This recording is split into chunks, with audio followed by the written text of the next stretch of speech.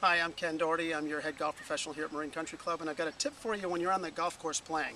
When you're on the range, first of all, that's when you should be thinking about swing thoughts and position, all that. When you're on the golf course, you should be thinking forward, not backwards. So always pick a target. And so what I always do is I try to look out there. It could be a flagstick, it could be a chimney, a window, a tree, whatever it is. Pick a specific spot in the direction you're going. Pick that and hit at it. What that does is it takes the negative away, like thinking, oh, I hope I don't hit it out of bounds or in the sand or the water.